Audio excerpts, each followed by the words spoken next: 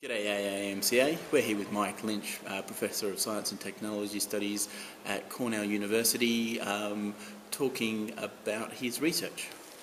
So Mike, what were and what are the ethnomethodological studies of science? Well, there's two different ways you can approach that. One is that in the 1970s, Harold Garfinkel initiated a program that he called Studies of Work. She sometimes appended that with studies of work in the sciences and professions, but the studies of science were part of that larger program, and the initial slogan was that existing studies of work in occupational sociology, sociology of music, sociology of religion, sociology of science, were characterized by a missing what, which meant that they would study all aspects of music, religion, science, occupations of all sorts, without going into the details of what people did as part of their day's work. And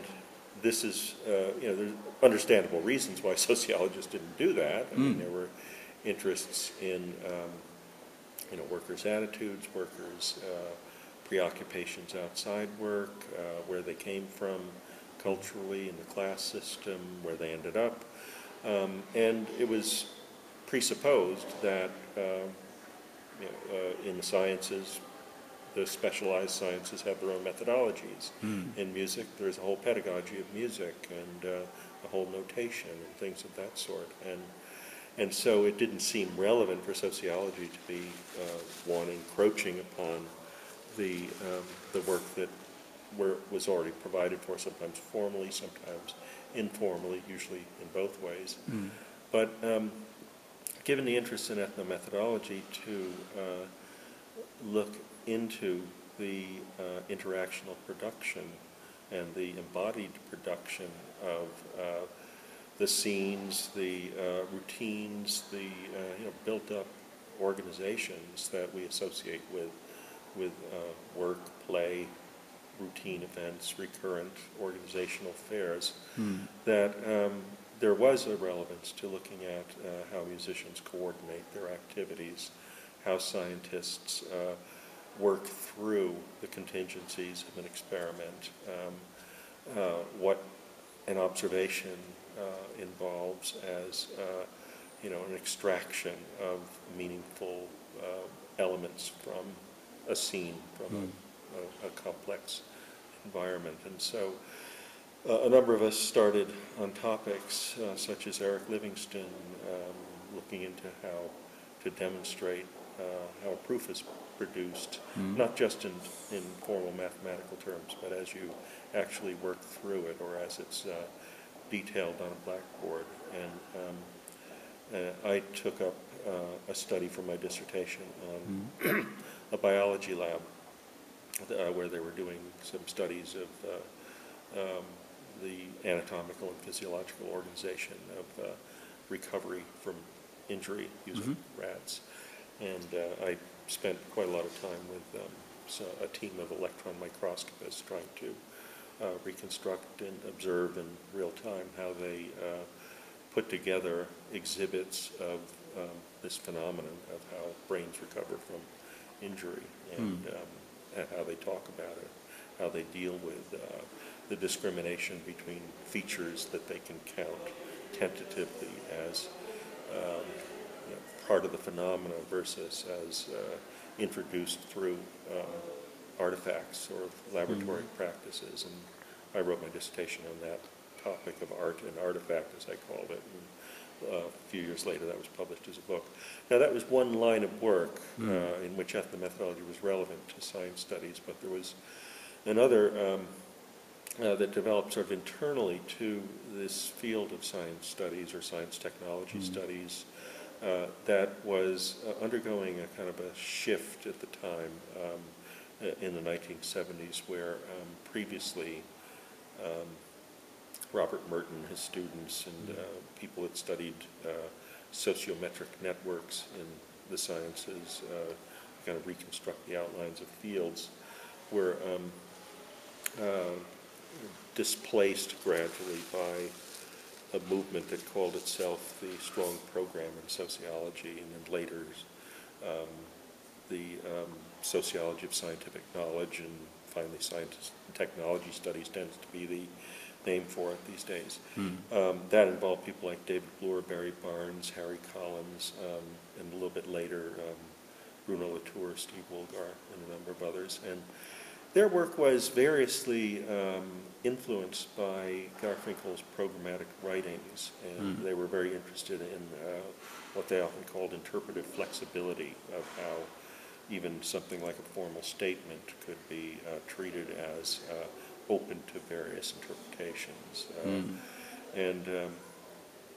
And so there was this idea of social construction taking hold at that time. And Garfinkel was one of the several sources that were consulted for that, mainly as a literary source rather than somebody who was actively involved in that. So we had this sort of two streams of ethnomethodological studies of work, and the largely located around Garfinkel and some of his students at UCLA, and I was at UC Irvine. And then this other group, largely located in England, although it became international fairly quickly, that really became quite well-known, quite established, and that's the Science and Technology Studies, in which ethnomethodology was one of quite a few sources that were drawn upon, but rather abstractly, and in ways that certainly Garfinkel and those of us who are kind of close to his version of things found to be dubious in certain respects. Yeah. So in the ethnomethodological studies of work of science, what sorts of things did you find and contributions were you able to make in terms of the science itself or back to ethnomethodology and the things you found out about members' work? Well, some of this is looking at it in hindsight. Hindsight is when I was doing the initial phase of research, I was interested in some fairly specialized topics, particularly interested in how at a cutting edge of science you could observe discriminations being made in a very practical way, sort of tentative solutions to the problem of reality. What is it that is being investigated in a novel domain that can hold up intersubjectively, get established as fact, get published and stabilized in that sort of way. And that, as a general matter, that was of interest to a number of people in the science studies field as well as ethnomethodology. I was drawing not only on Garfinkel, but Melvin Pollner's work on mundane reason and reality disjunctures, where he worked it out through going to the courts mainly, and also looking into psychiatric encounters between people being treated for insanity and their physicians or nurses and whatnot, or family members, where the version of reality, whether it was in a traffic court where the cop says you were going 60 miles an hour and you say we're going 40, well, that gets worked out in kind of mundane ways, but there's at least initially this reality disjuncture, and similarly a person who is suspected of being delusional or having hallucinations, there's also this sense of resolving a single mundane world in the face of multiple accounts of it. And I thought that you could look at it historically, or I prefer to do it in contemporary ways, where you get people working with instruments that show unusual configurations of things, it's called invisible things, making them visible, that this would create circumstances in which it had to be worked out, whether this novel sense of things was to be mapped into the world as we otherwise know it, or as a specialized field otherwise maps it out. And so I found that to be a kind of what Garfinkel later called a perspicuous setting for encountering that problem in a very highly circumscribed way rather than as a philosophical problem, and to see what sort of practical solutions were dealt with to deal with that. That kind of worked its way into a number of streams of work in social studies of science. One had to do with laboratory ethnographies, where quite big claims were made, particularly by Latour and Woolgar and also Karen Borsatina, about how scientific work, facts, theories, evidence, empirical phenomena were constructed all the way down, right? That it wasn't as though there were theories constructed or hypotheses that were constructed and then empirical evidence that would bear upon them and support them or not, but that the idea that a fact itself, the very material reality that is worked on in laboratories is already subjected to lots of artificial purification and reformulation, and that it's then kind of talked about, argued about, negotiated into being a stable product after undergoing various trials of strength, as Latour called it. I didn't buy into quite that level of discourse, although I was interested in sort of suspending and almost as a matter of necessity, just suspending belief in whether they were right about what they were saying was at stake in their work or not, and looking at how they dealt with it without necessarily resorting to the kinds of formulaic solutions that were available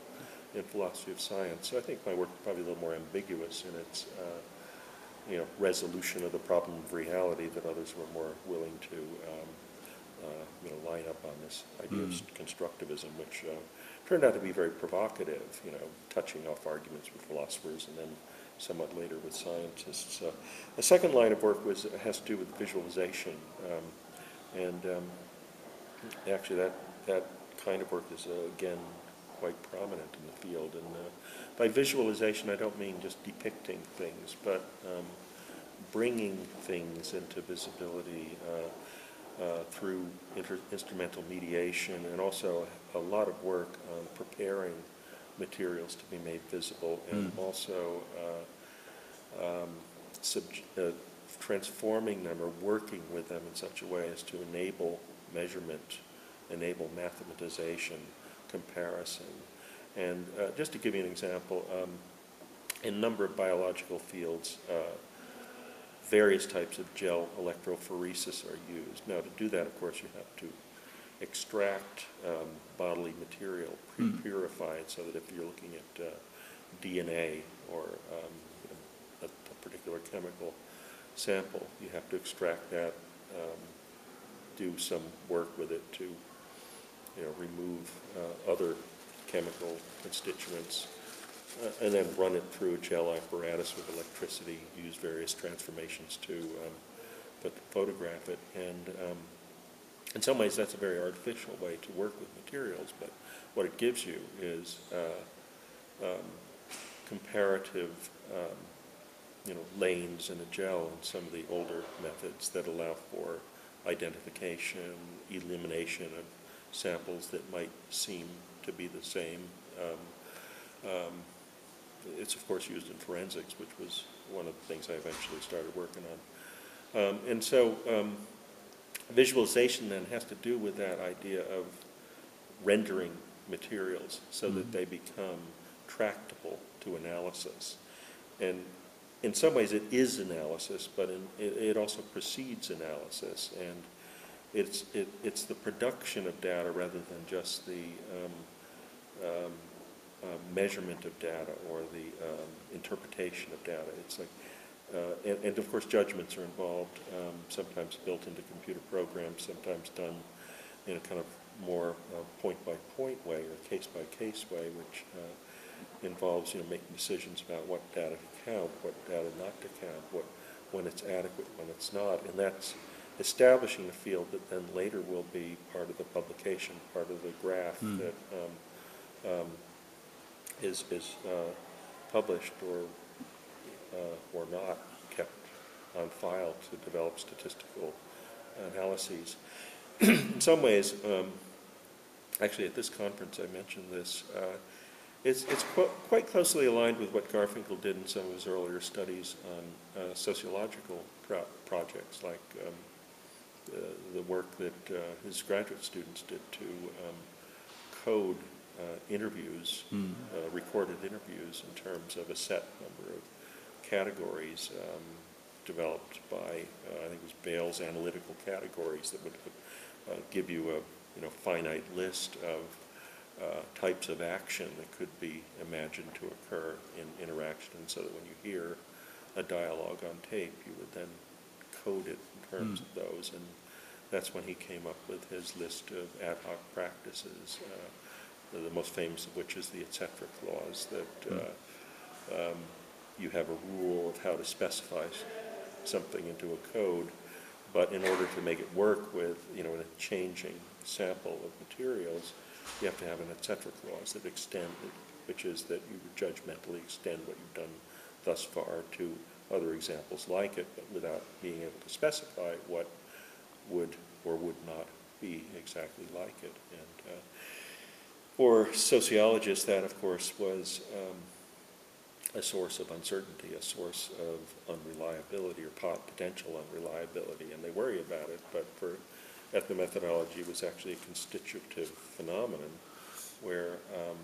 without that et cetera clause, the work would be stopped in its tracks, and so it was a way of getting the work done. Not that it tells you exactly how in detail it got done, but it's a way of alluding to that it gets done in detail. Of course, many studies since then have explored and examined, the kind of case-by-case judgment, or the kind of case-by-case production of routine events where that kind of work gets done. Absolutely fascinating, Mike. Thank you very much for your time. Okay.